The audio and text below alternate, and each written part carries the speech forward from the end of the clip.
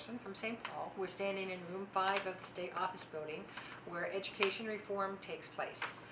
Some of the bills that passed out of this committee this week were Senate File 1656 that requires the legislature to authorize any revisions of academic standards or high school standards.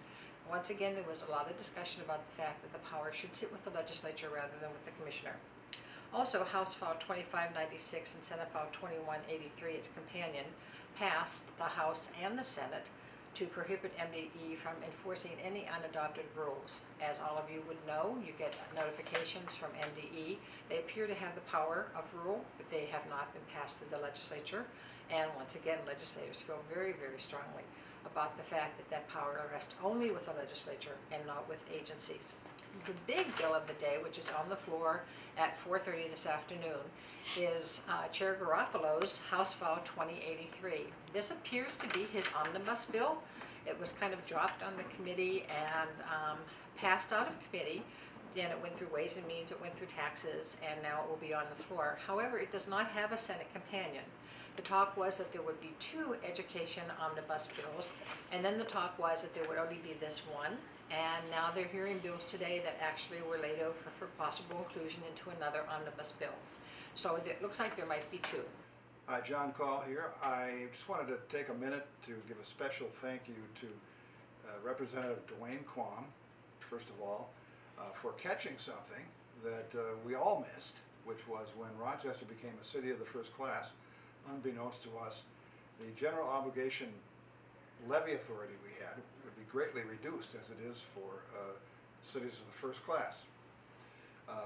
School districts like Minneapolis, St. Paul, and Duluth have achieved exemption from it over the years, and now we need an exemption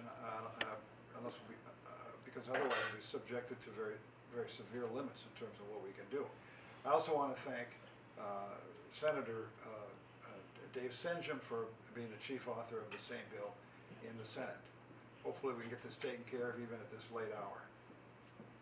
There was an interesting bill that said that school boards can decide whether to have school on Veterans Day, Martin Luther King Day, Lincoln's birthday, and Washington's birthday, otherwise President's Day, as long as they give an hour and a half of the day to commemorating those individuals or those events.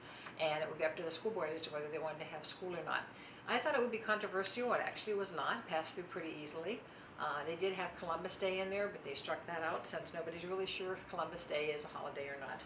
Let's see, that's probably about it for this week. They have an integration bill that has been introduced, and that is going to be heard probably this next week in Chair Garofalo's committee, and we will see what direction that goes. Representative Mariani and Senator Uyghur did introduce the department's bill, which is mostly about charter schools and homeschoolers and homeless students, and it was amended in the Senate, and it looks like it will probably be amended here in the House when it gets a hearing this evening.